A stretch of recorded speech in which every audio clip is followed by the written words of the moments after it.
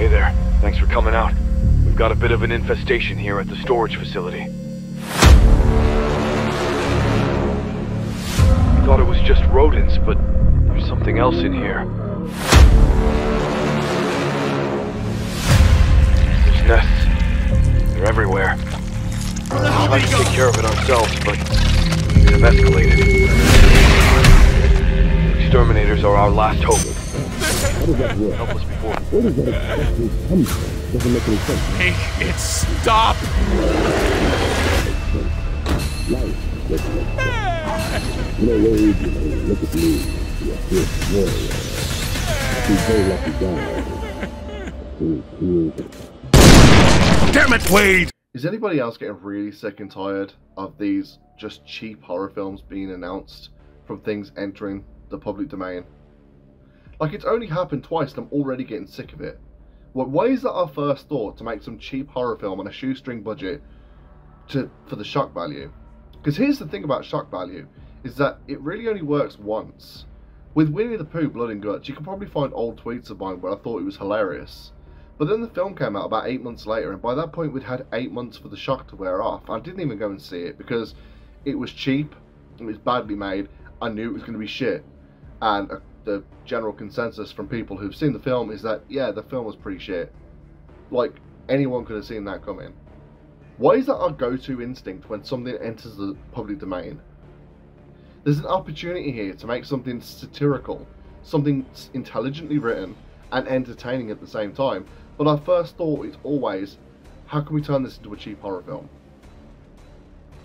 I don't get it. I really don't understand the appeal. I really don't understand why people are like this.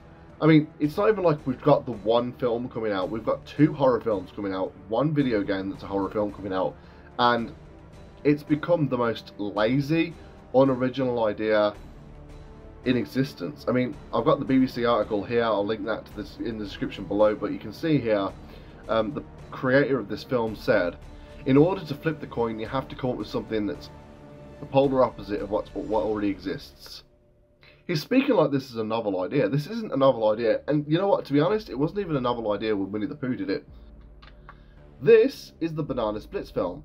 A film from 2019. Banana Splits isn't even in the public domain. They had to get the permission from the creators of the Banana Splits to make this film. And you know what? While it is a cheap horror film of a child's property, it's actually pretty good. I bought this thinking it was going to be really crap, but it would be a fun hour and a half to waste. But you know what? I actually ended up enjoying this because the animatronics in the film look pretty good. You can't really see from the back of the box cover, but they don't look cheap. They do look pretty good. There's some thought that's gone into the actual ways that they kill people. And when this came out, it wasn't an overdone idea. I still enjoyed this film because I think there was actually actual thought, a budget, and some effort put into this film. So this proves that it can work as an idea. But why is it always our go-to? Why is it always our go-to whenever something enters the public domain? It happened with Winnie the Pooh, it happened with Mickey Mouse. But when did this become our go-to? There's so many other ideas they could have come up with for Steamboat Willie entering the public domain. Imagine a film where Mickey Mouse, as Steamboat Willie of course, gets fired by Disney. And he finds out and realizes that he was just a commodity for them to make money. And then he tries to find out where his place is in the world instead. It can still be funny. It doesn't have to be a serious film, it could be a hilarious film, but it would also be a satirical take on corporate America that would have some creativity behind it, that would have some effort behind it. Instead, we're treated to someone in a rubber mask pretending to be Mickey Mouse, killing people in the most hilariously bad ways possible. When did this become our go-to? And not only is this our go-to, but obviously it's such an overdone idea, such an easy, lazy concept, that we're getting 2 films and a video game based on this. I can't be the only person who finds this the most frustrating thing known to man. There are so many other ideas that we could be coming up with. We are 2 days into 2024. Steamboat Willie has been in the public domain for 2 days. Not even 2 days yet. And already this is what we're agreed to. If this is going to happen every single time, then I say just change copyright law and make it so that nothing ever enters the public domain. Because I can't deal with this every single time something falls into the public domain. And you've got idiots like this right-winger on Twitter, this crypto bro, who decided to make an NFT protesting Disney's wokeness, you know, the woke communist, capitalist, one of the biggest global companies in the world. Wanted to protest all of that with an NFT. And he used the wrong Mickey Mouse. He used the modern Mickey Mouse, which is not in the public domain.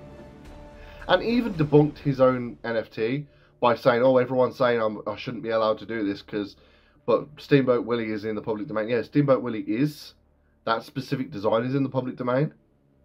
Like, these copyright laws are so stringent that these days you can use Winnie the Pooh without a red t-shirt because that's in the public domain, but not Winnie the Pooh with a red t-shirt because that isn't in the public domain.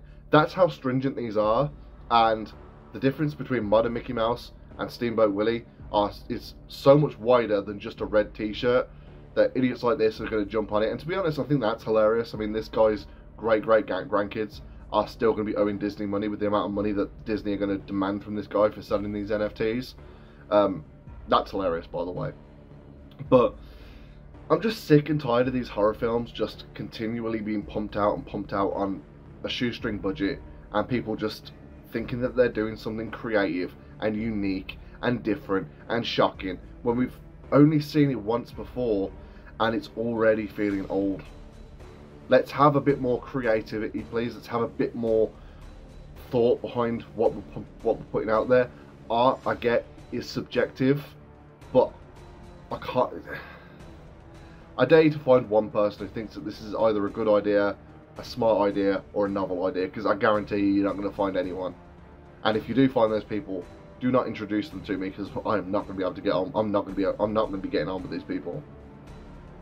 But that's been me musing and rambling about this. Drop a comment in the comment section below and tell me if you are just as frustrated as me already that this is happening again with Steamboat Willie. Yeah, I saw people saying with the Winnie the Pooh thing that the reason why they had a problem with that is because this is people's childhood and we shouldn't ruin people's childhood. Fuck that. That's not the argument I'm making.